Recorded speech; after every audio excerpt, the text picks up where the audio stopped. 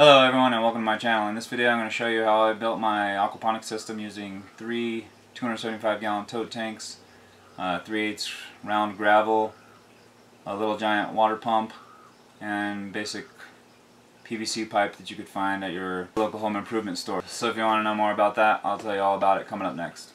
So what we have here is my aquaponics system. Wanted to get a before and after shot of what's going on here. This is about 5 years of me having this aquaponics system. I haven't really done much with it. Inside there's goldfish, a bunch of goldfish and koi. Every year these tomatoes come back from the seeds, so those are starting to overgrow. The chives have been there for quite a few years.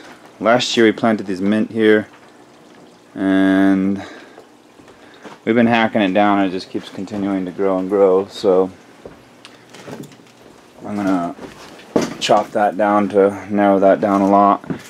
Here's the drop tank right here where everything feeds into. That's what it looks like as of right now. But mainly what happens here, after years of not maintaining them properly, they get all, this is because there was tomatoes in here last year, you can see it just gets all nastied out. So, and the drain's actually underneath here, down in here. So this is what this one looks like. The tomatoes, like I said, are already starting to overgrow, so what I'll probably end up doing is pulling some of them, transplanting them, and then the rest usually end up with the chickens over there. So yeah, this is what it looks like as of now.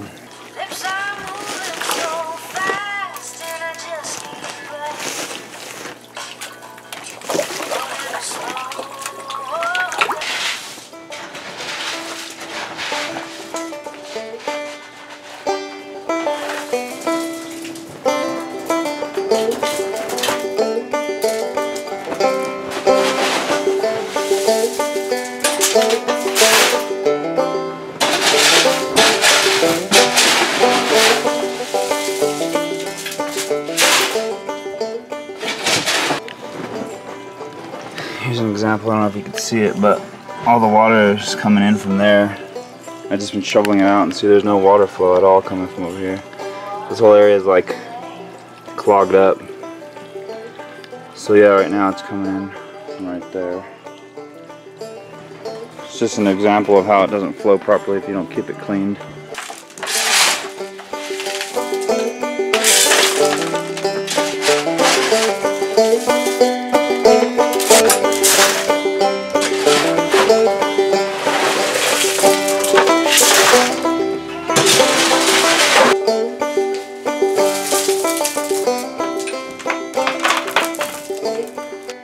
So this is what it looks like underneath at the bottom of the aquaponics bed. It's basically just a 3/4 PVC which slides into here. This basically gives you the level of where the water is going to drain. Wherever that's at, the water is going to come over here. This is the auto siphon, so it basically just floods over that. Well, it's like this, but floods over that. This creates a siphon with that in there, and then once the water drains to this level here, it creates air which lets it break the suction. So this, the water level is going to stop right there once it breaks the suction, and then it'll just restart filling again.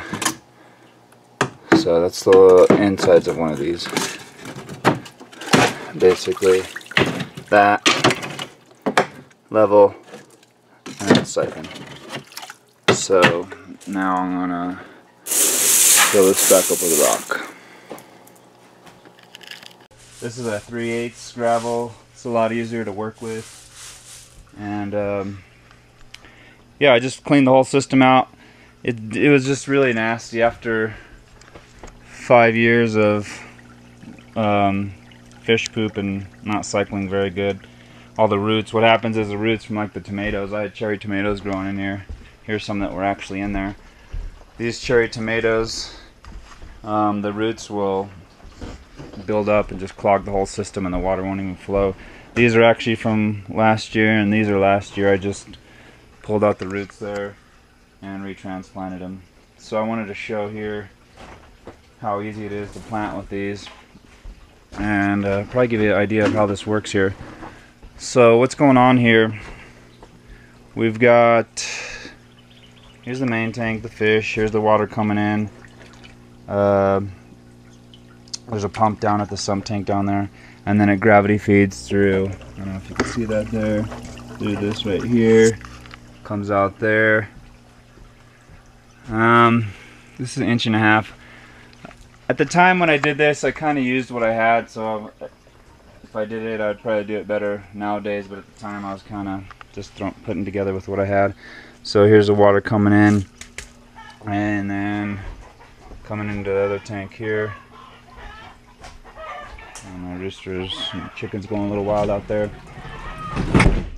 So here's what it looks like underneath. Here's the pump.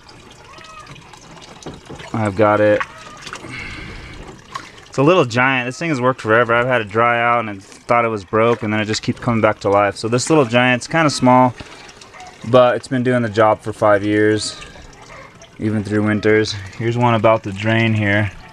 Anyway, this tank's about to drop, so let me show you how it works. This is this tank here. So as you can see, the water is to that level there. And what this does, this is a siphon valve. All you better see, right now it'll just keep overflowing like so until I put this in there. And what this does is creates a vacuum which pulls the water into there, creating that vacuum suction, and the suction will be released once it gets to whatever level you put it at. So there's better details elsewhere, but I learned from an Australian guy. I can't remember his name at the moment. Anyway, so dropped it in there and watch what happens. Actually, let's swap over here. I want to drop this in here. It's going to create a vacuum. And there you go. Draining. So that's going to drain until it hits that one point. And if we dig down here, you can see the water. So easy to work with this light rock like this. Just dig a hole like that, real fun. Much better than that other stuff. The rock hasn't quite cleaned itself. I also wanted to show a quick here how easy it is to plant something. You could do it one-handed while recording. Pretty much just dig your hole, pull your plant out, figure out where you want it to go, check the level, and just drop those rocks back in there.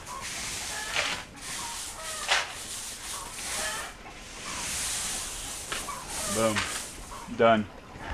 Now these over here are just little lettuces I started. I'll show you in a second. These are, I just put these in. They'll start growing here pretty soon. These things are gonna like the lettuce and the herbs and whatnot. This is an Armenian cucumber. I was gonna stick in the ground real quick.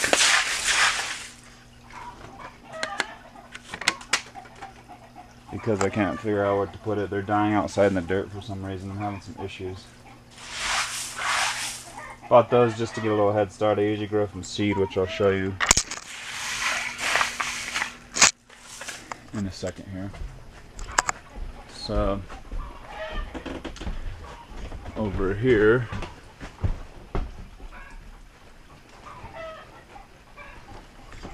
this is how I started them this year. I pretty much just put them all in here. I've got your Roma tomatoes, iceberg lettuce, romaine lettuce, celery, Brussels sprouts, which didn't sprout. The cucumbers came out. These are apple English cucumbers, serpent. Ooh, those other ones must have been Armenian, so I must have screwed that up. Ooh, I did screw that up. Ah, dang it. Anyway, spinach, cilantro, parsley, sugar baby, blacktail, honey rock. These are watermelons, cantaloupes, some sweet tomatoes I need to get in the soil. These are all the cucumbers that were, these are all the cucumbers here that were in there. So I'll get them a little bigger and established, and then the soil will be ready outside in the garden, which I'll show in a second, and then I'll transplant them into there. Yeah, this is my aquaponics. I think this is a 275 gallon tote tank. I'd probably go with a 300 nowadays. So here's how big the fish have gotten.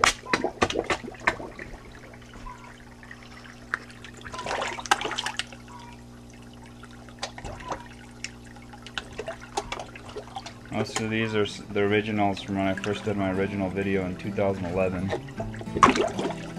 So those two giant kois in there, well, those are kois. Most of them are goldfish. The monster ones you see are the kois, like that one coming up, koi. They get big, especially when you feed them like 3 or 4 or 5 times a day. It's my kois and all that noise you're hearing over there. It's my chickens going crazy. And this is my greenhouse. It's a 9x40. Added onto my house here. So keeps the house warm in the cool times and good for growing in the early springtime. So there's that. You can go check out the garden just to show where I'm going to transplant the stuff. And then I'll be having some good garden videos later. Here's a walk down the garden. I'm making some future videos of this. I always say I'm behind every year. I don't know if I'm behind or not. I always feel like I'm behind. A lot of this bigger stuff you're gonna see here was the tomatoes. I bought these at a nursery. Get a little head start, but I did start some seed. There's rosemary. Onions from last year. Green chilies, green peppers. Watermelons I just stuck in this year. And these are the ones that... See, these were inside the greenhouse and these are outside. And as you can see, it's just been too dry. We got some rain yesterday. Here's my goats. And yeah, this is what the garden looks like as of right now. But I'll be making future videos all throughout the year of how that grows. It's all runoff water from inside the house there. Anyway, yeah, that's gonna be it for my Aquaponics video. So hope you enjoyed. Alright everyone, that's it for now. If you've enjoyed this video and want to see more off the grid ideas like this one, make sure to hit the subscribe button.